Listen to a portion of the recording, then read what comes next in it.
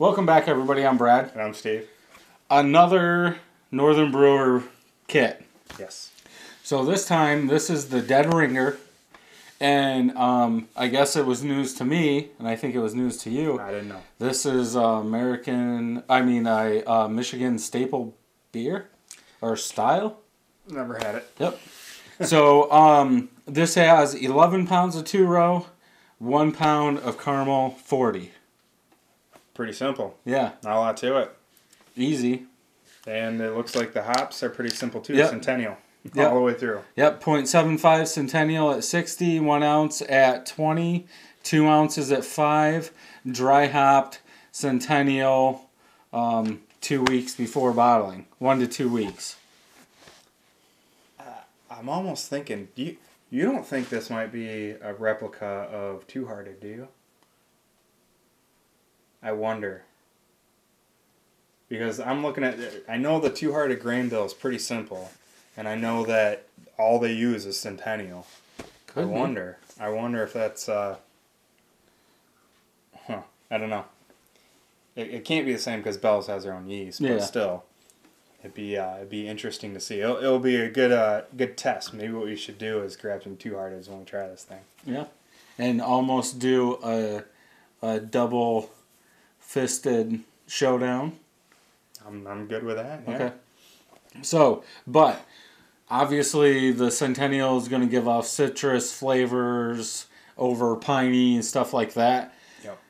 Very good dual purpose hop. Right. Yeah. So, because it's a standard thing, do we add like a Citra hop or maybe a hop that we haven't used, or because we want to see how close it is to Two Hearted, do we just keep it like it is and do a double-fisted showdown of this versus Two Hearted? We'll just have to remember by the time you brew this to do a double-fisted showdown. Right. Yeah, we could go either way. Either we're going to do that, or if we're going to use a hop, it'd be great to see what happens when you throw Citra in near the end. Right. Right? Or maybe a hop that we don't really use a lot. You know, because there's hops even at Bell's, our local homebrew store, that have a citrus flavor that I've never used. Yeah.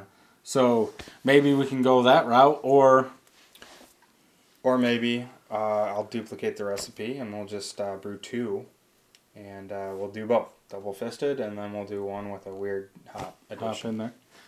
Or, because... Another or? Yeah.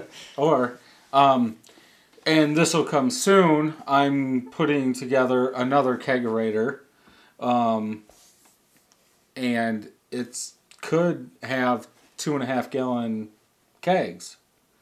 I could take, we could brew the recipe as 5 gallons, but split it. And then dry hop one. Dry hop one of them. And, with Citra, let's just say, and see what the difference is there. Then we could do the double-fisted showdown.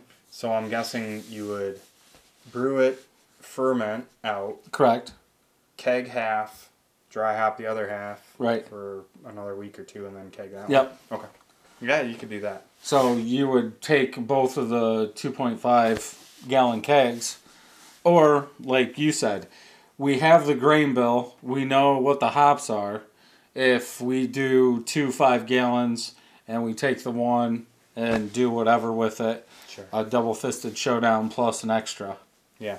Yeah, we'll just have to see if our schedules line up. Right. I got that extra kid now. Yep. But you're up to me, so you should be good. I know. Mine's not sleeping. Yours is. No, that's fine. But have you guys made this Dead Ringer from Northern Brew? If you have, leave a comment. Tell us what you guys did. Did you make it the same? Or have you guys had Bell's Two Hearted? Does it taste like that? Leave us a comment. Let us know. And until next time, I'm Brad. I'm Steve. Happy brewing. See you next time.